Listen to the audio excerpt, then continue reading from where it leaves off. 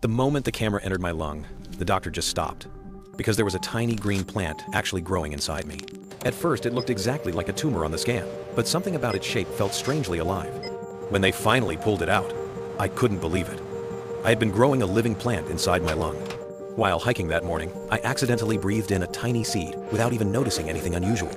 Inside, the seed slipped past my throat so quickly that I didn't feel a single thing happening.